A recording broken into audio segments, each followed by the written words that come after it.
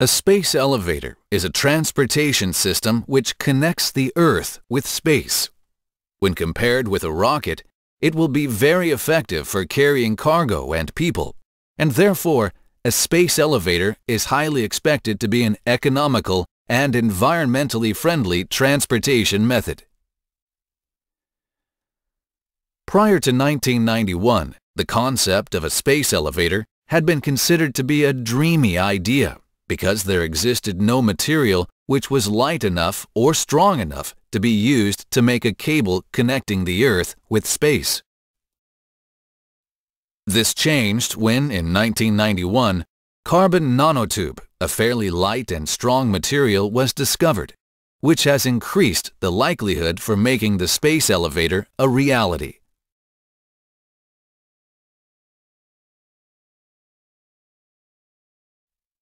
An artificial satellite circling the Earth maintains its altitude by moving fast enough not to fall against the Earth's gravity force. An artificial satellite that circles over the equator at an altitude of around 36,000 kilometers is called a geostationary satellite because it looks like it's at rest when seen from the Earth. From such a geostationary satellite, cables could be extended to both the Earth and space to help it keep its balance, and then climbers could go up and down along the cable to carry cargo and people. This is the space elevator. Now, let's look at the overall picture of the Obayashi Corporation space elevator. The total length is 96,000 kilometers. The place for arrivals and departures on the Earth is called an Earth port.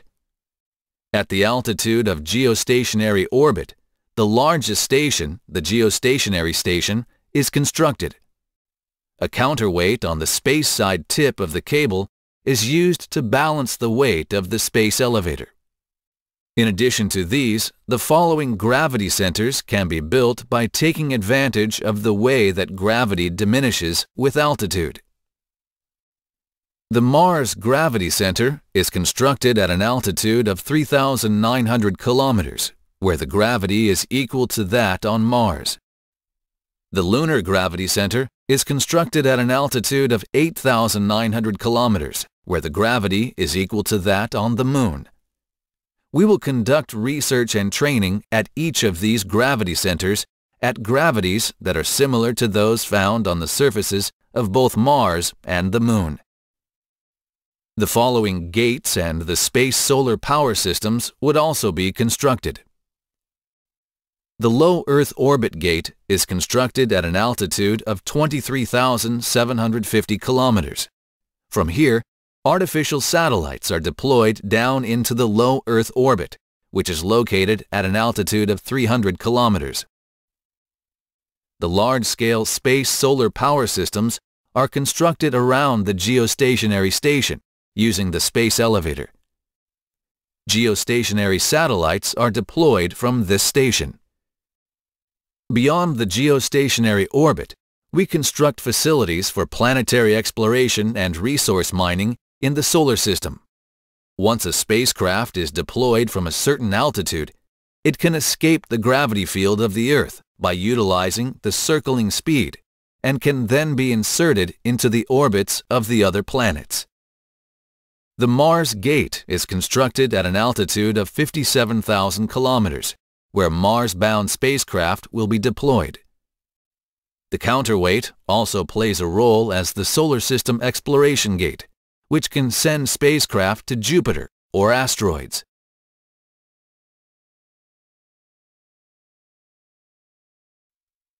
Next, we will describe how the space station will be constructed.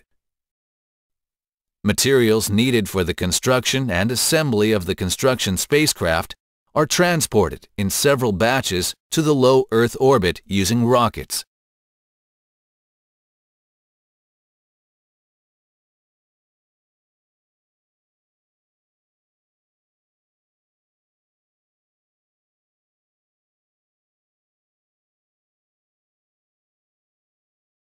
The spacecraft drifts upward using electric propulsion while circling the Earth.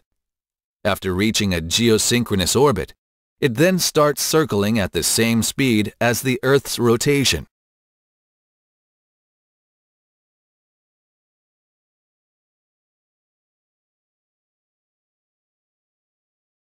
Once the spacecraft arrives at a given location, it moves up by simultaneously reeling out a cable that is equipped with thrusters at the tip.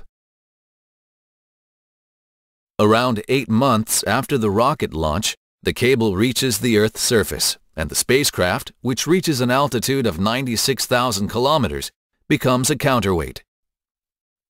Construction climbers go up one after another by attaching additional reinforcing cables to the preceding cable and then join the counterweight at the top.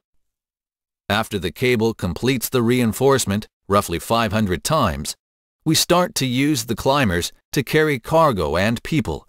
The climbers weigh 100 tons each. A geosynchronous station is assembled with parts transported to a geosynchronous orbit using the completed cable.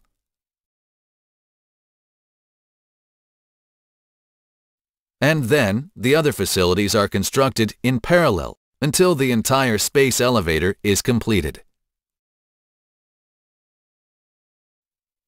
The Earth port, which is installed on the Earth's surface, is the arrival and departure gate to Earth. The Earth port is constructed in 2 sections, one onshore and one offshore on the equator. The onshore section is a town that contains a space elevator monitoring facility, a large airport, and big hotels where people and goods gather from all over the world, together with research institutes and factories related to space business.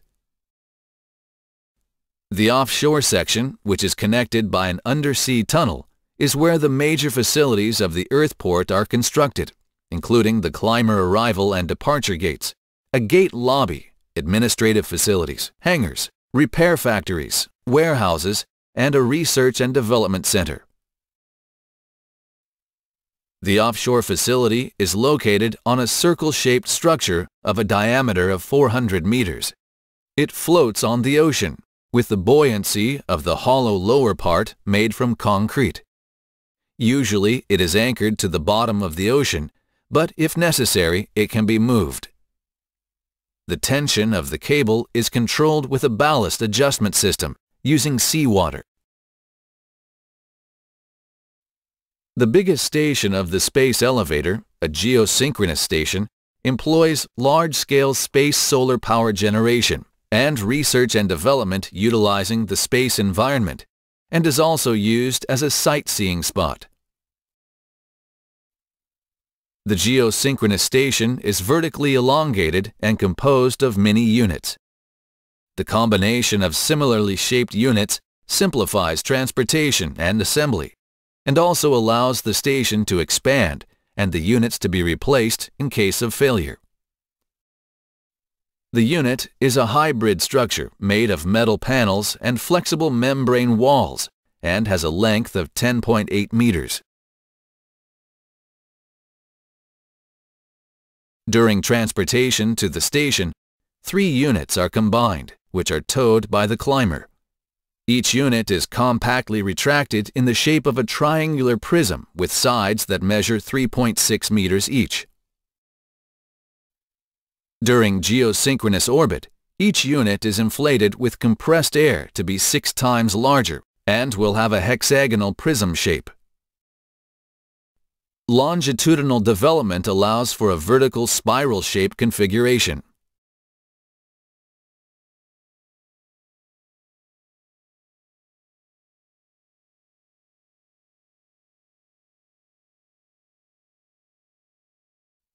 Longitudinal and lateral development allows for an arbitrary combination of the units, which can be varied according to its function. The inside of the geosynchronous station is filled with air similar to that on the Earth. However, due to the non-gravity environment, the human body will float.